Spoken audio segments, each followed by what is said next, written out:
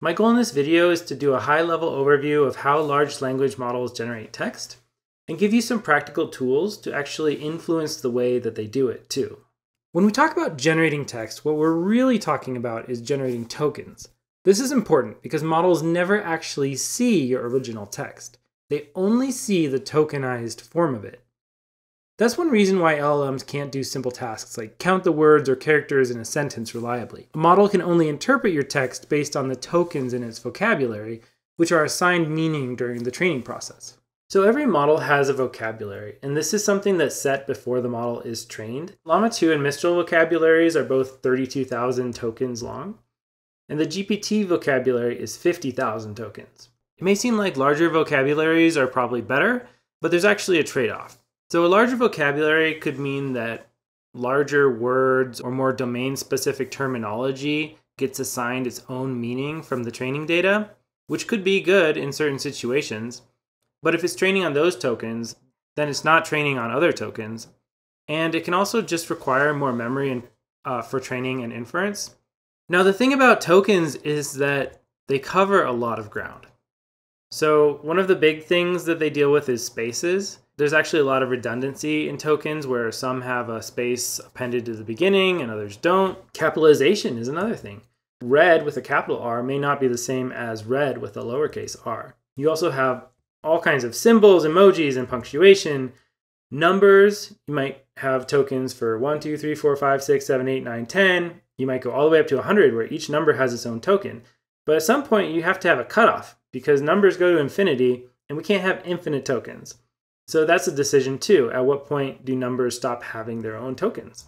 And of course, just imagine all the different languages that we want large language models to support effectively and how many different characters and little symbols there are in different languages. So in order to be effective, tokens have to try to encompass all of these things without just growing completely out of control in terms of the size of the vocabulary. I pulled an excerpt from the GPT vocabulary. So here are some tokens. What you have is a number in one column, that's the token ID, and then you have the characters it represents. And pay attention where there's a space. So in the first one, we have space den with a capital D.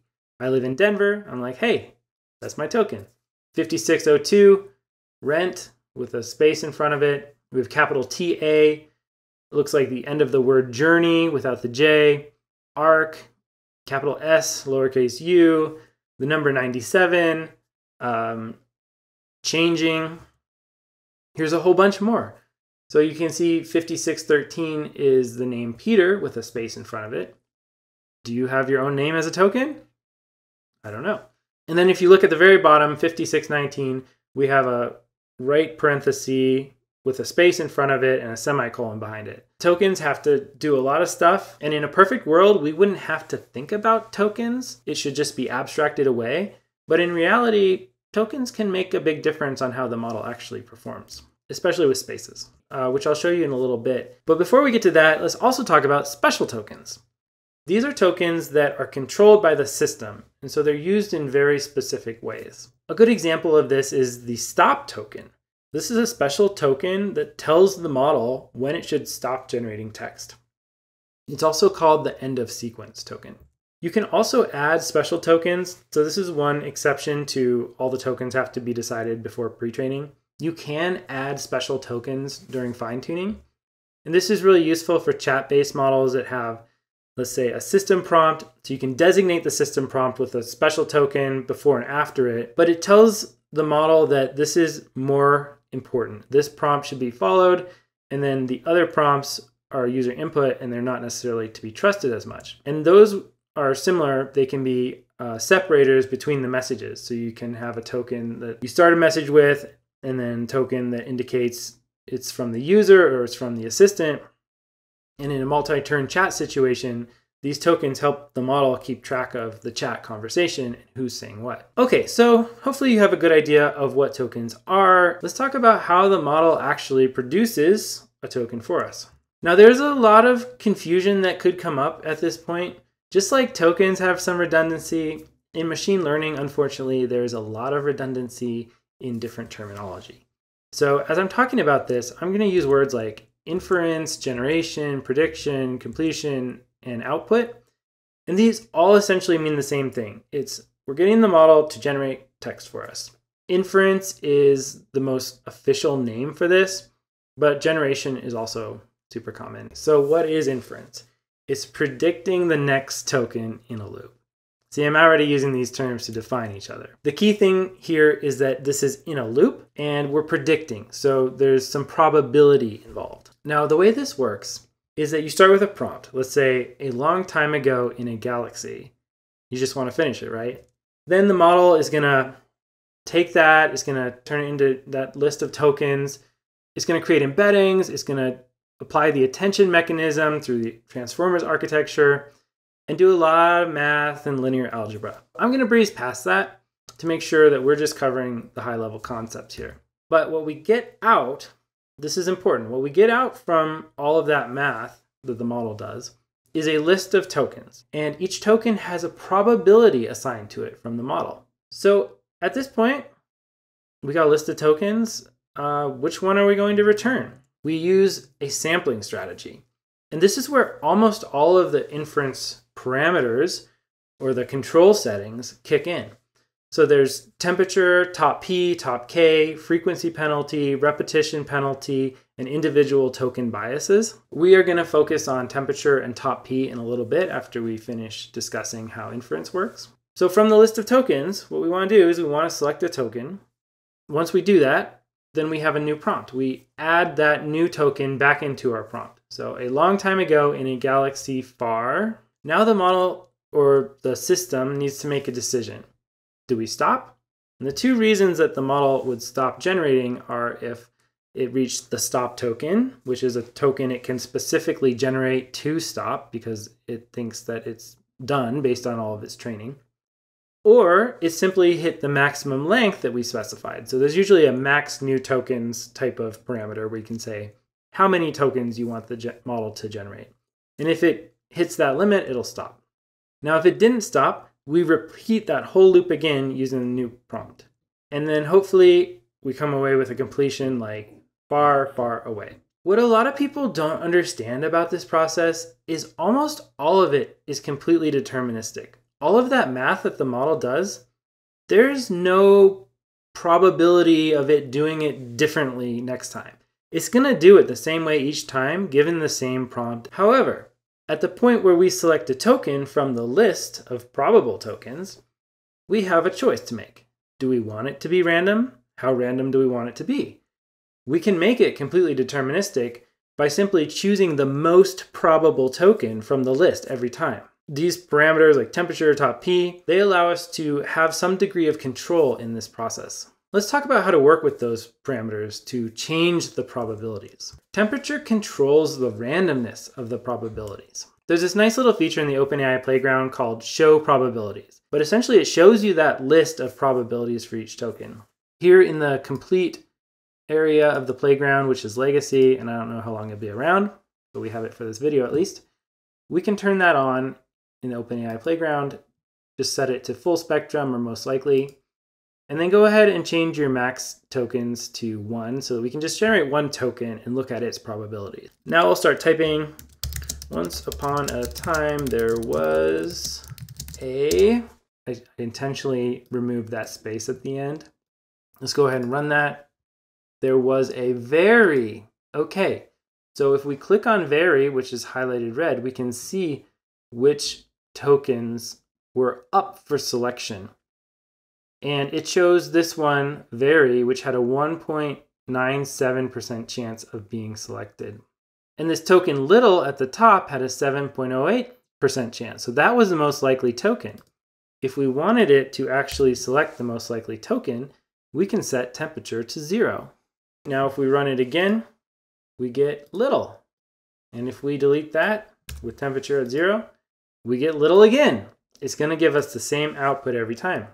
Now, here's what I was talking about when I said that we shouldn't have to care about tokens, but actually sometimes it matters.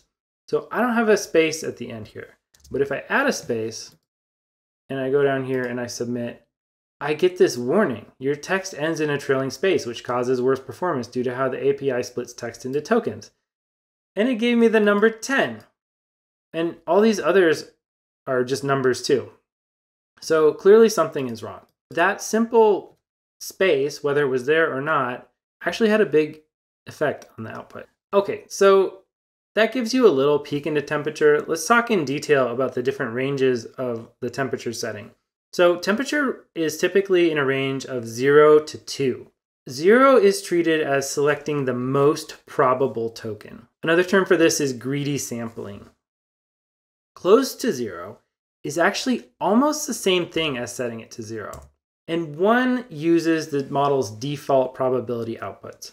So if you just want it to select randomly from the probability distribution that the model generated, you can leave it at 1. This is still pretty random and gives a lot of directions the model can go in. If you set temperature to greater than 1, so that 1 to 2 range, what happens is it starts to squeeze those probabilities together, increasing the odds that a less likely token gets picked.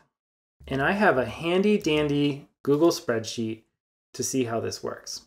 So in our Star Wars example, a long time ago in a galaxy far, far away, that token far, this log prob column shows what the model thought was most likely, and it was very likely to pick far. Okay, but it could have picked not. It had a 3.4% chance of that. Notice my temperature is at 1. So over here in this far right column that says softmax, we have the exact same probabilities.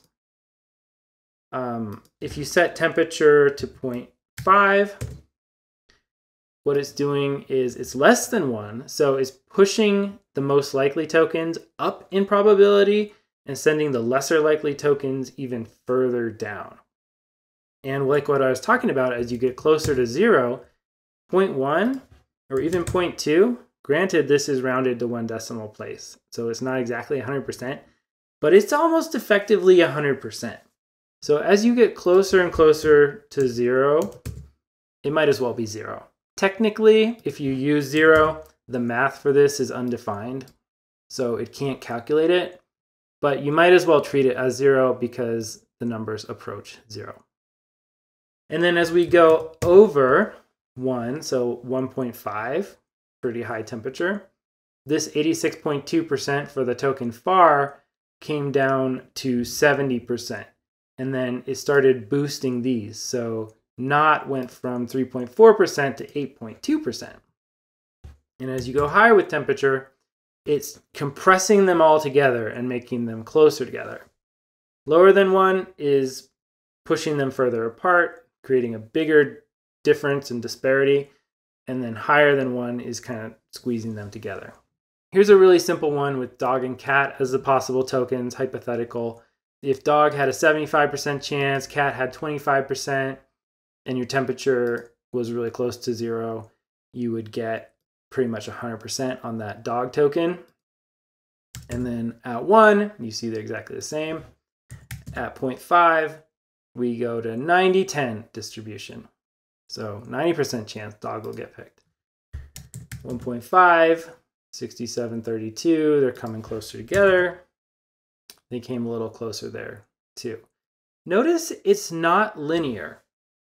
Like going from 1.5 to 2 made a much less difference than going from 1 to 1.5. And in that range of 0 to 0.2, you might as well be just selecting the top token. So don't think of it as linear, that if you just add 0.1 every time, you're going to have the same impact on the randomness. That's not actually how it works. There's ranges within temperature where it has a very dramatic impact, like 1 to 1.5 and 0.5 to 1 as well, where even small adjustments can have a big impact. Okay, so some practical advice for setting your temperature or the randomness of your outputs. You should set it to 0 in certain situations, like for classifiers, when you want to have very specific classes output and you don't want it to pick something that it wasn't trained to select. That's if you fine-tuned a classifier. If you need reproducible outputs, so in software development, we have test suites. And it's very nice when your test suites are consistent, so you know if they're passing or you know if they're failing. The same is true with large language models for our evals. If we have a set of prompts and we have a set of completions that we expect to get from them that we know are good, we want to be able to consistently get those good outputs in our evals. You should also set temperature low when you have strict formatting requirements, such as for JSON or writing code. In JSON, for example, if you need it to end with a particular bracket because it defined a JSON object and it'll be invalid JSON unless it ends with a specific bracket, you don't want it to pick something other than that bracket because it'll break the JSON. Same goes with code. You need very specific syntax that the model will output. And setting temperature higher works against that. And there are absolutely situations where it's nice to set temperature higher.